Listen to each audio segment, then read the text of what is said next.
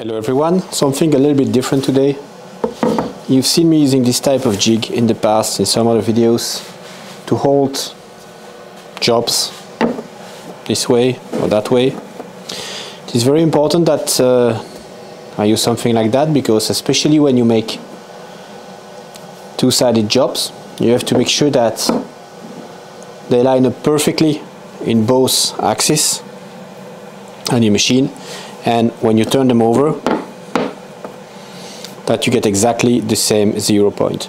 So very important that the jig is actually completely square compared to the machine, but also that the 0 point that you've measured there is very accurate, so you can reference to the lower left corner of the piece when you turn it over.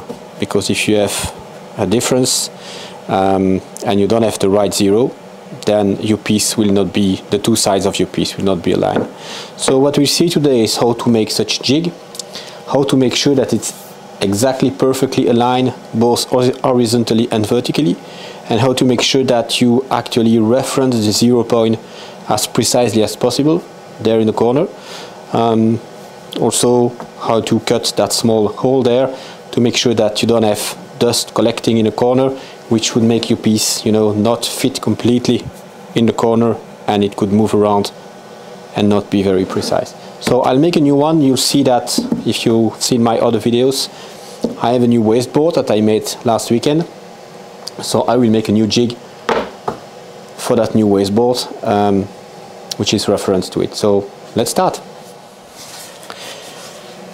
We will make the new jig with this cutoff of the wasteboard that I made, and there are different things that we're going to do to make sure that we have the best alignment possible.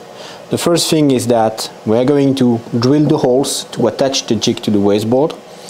Of course, we're going to drill those holes with the CNC. I know that I have exactly 75 millimeters between the holes in both directions, so it's very easy to create the holes in the new one with the CNC and make sure they fall perfectly. And another things we will do, we will also attach the jig to the machine. We will reference the 0 point first on the piece. We will note the absolute coordinate of that 0 point, and we will write it on the jig. So every time we reuse the jig, we use the same 0 point. Of course, we will have to screw the jig on the wasteboard exactly at the same place. Okay, so let's start by clamping this piece on the wasteboard. We don't have to be particularly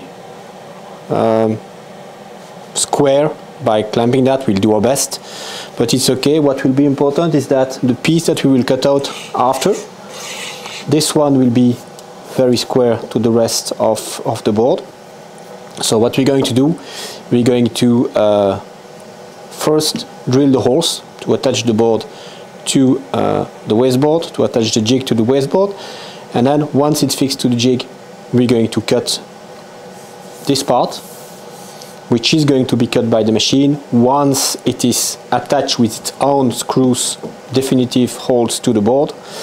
So we are sure that what we cut off here is exactly square, because it's cut by the machine with the piece in the exact position where it will be when it is used as a jig. We'll also use a 0 point somewhere here, and we will write down the coordinates, the absolute coordinates of that point. It will be our 0 point later when we are going to use the jig. But for the moment, we're just going to drill holes at 75 millimeters intervals to attach the jig to the wasteboard. Then we will attach the jig with its definitive screws, and we will cut the rest, so the rest will be exactly square.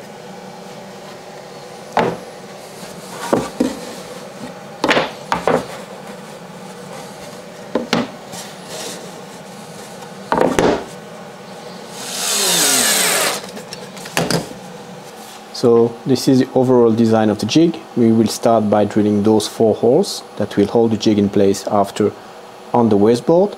For those, we will use a reference point, 0 point here on the lower left corner of the jig.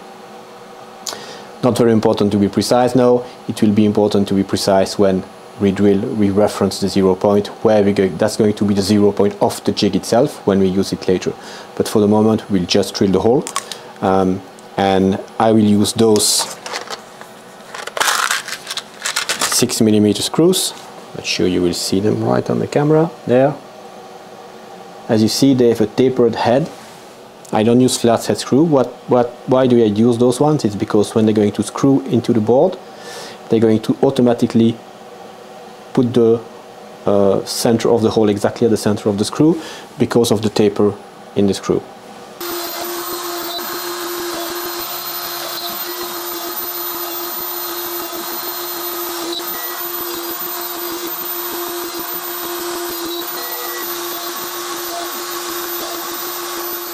Now we need to cut that part off. We could do it right now, but the problem is that we will remove a part like that. Okay, we want to know exactly where the 0 point here is. So we could do it that way, and then we know where the 0 point is. But then this jig will be attached to the wasteboard, not at the same place than it actually is. So what we need to do is first attach the jig to the wasteboard exactly where it's going to be, where we will use it as a jig, and then reference that 0 point. This means that every time we attach jig to the wasteboard exactly at the same place, we know exactly where the 0 point of that jig is. So I'm going to remove the jig from those clamps, attach it to the wasteboard, and cut the rest once it's attached to its definitive position on the wasteboard.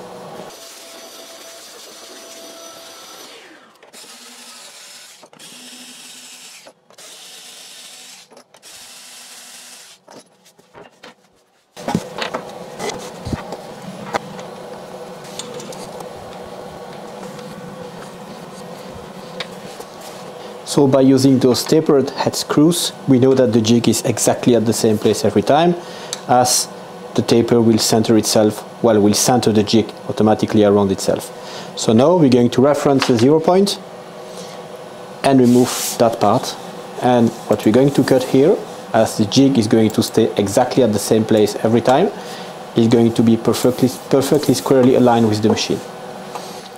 So we've cut these holes, these 4 holes, with a 0 point at the lower left of the jig. What we want to do is make the cutout here, but to reference exactly that 0 point of the cutout. So we're going to use an offset of the 0 point for V-carve, and this offset will be the lower left corner of the cutout of the jig. So the cutout at the moment is at 60-70. So what we're going to do, we're going to change the material properties or job setup. So we use an offset for the 0 points at -60, -70. Now, yes, of course, we want to recalculate the tool path. There we go. So now our 0 point is exactly there. And this is very important because we're going to write down that 0 point on the jig, and every time we use the jig, as it will be fixed exactly at the same place on the wasteboard, we can reference that 0 point very easily by moving the machine to those coordinates before setting it to 0. So I'm going to join those two pieces together. You remember we cut a small rounded figure there, so we don't have dust that sets in the corner of the cutout when we place our pieces in the jig. So let's join those. There we go. And we're going to make a tool path. We're going to cut 19 millimeters. That's the thickness of my MDF piece inside of the design.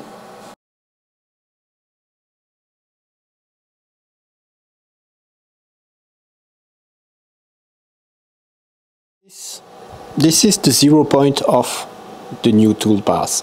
What's now very important is that I'm going to look at the absolute coordinates of that point. This is the job coordinates, and I'm going to change that, look at the machine coordinates, and this is exactly where the 0 point of that jig will be. So we can reference it every time later on, because the jig will sit exactly at the same place on the wasteboard, so we can reuse that, and we know it's exactly the lower left corner of that cutout that we've made.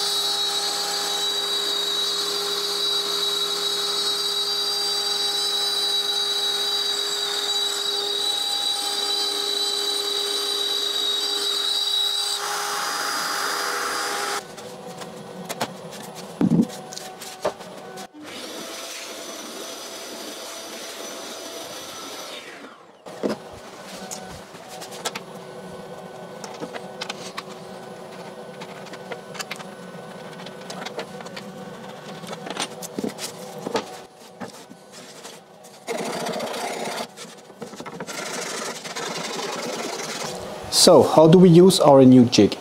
The first thing to do is to fix it exactly at the same place.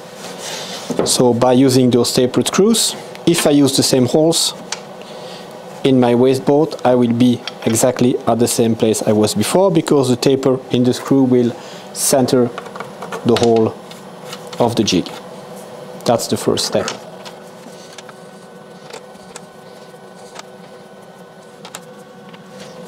Now we know that as we have cut this cutout with the jig fixed the same way on the wasteboard, we know this is exactly square and parallel with the sides of the machine. What we need to do is to find our zero again. How do I do that? The first step is to home the machine, as we do each time we switch the machine on.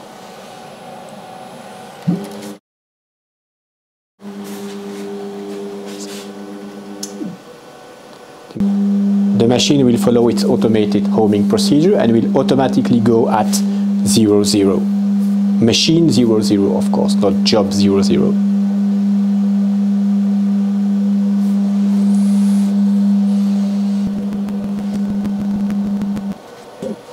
As you can see, if I go to the machine coordinates, I'm now at 0 everywhere. Now remember that we wrote the machine coordinate of the jig 0 point on the jig itself. Now I'm going to jog the machine, either manually, automatically, or with the macro, to these points.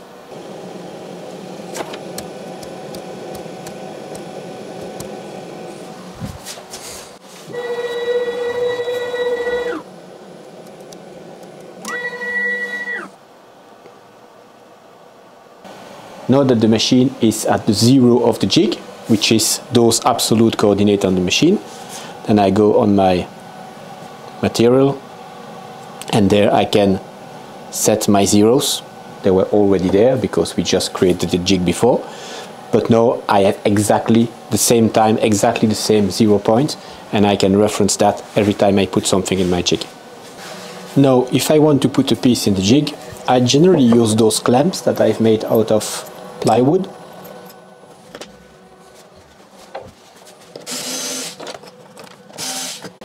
I often have to use shims, as of course I only have holes for the clamps every 75mm, and this one I need to move it a little bit.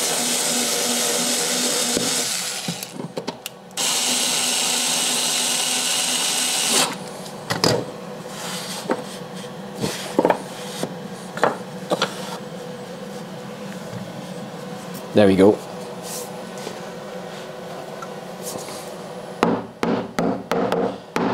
I use a soft hammer to make sure that my piece is stuck to the bottom of the jig and to the top of the wasteboard. Sometimes I will use an additional flat clamp like this one, just to make sure that my round clamps do not move, especially if I have a long job.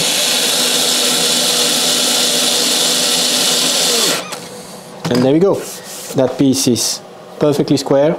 I know exactly where my 0 point is, and I can repeat that every time.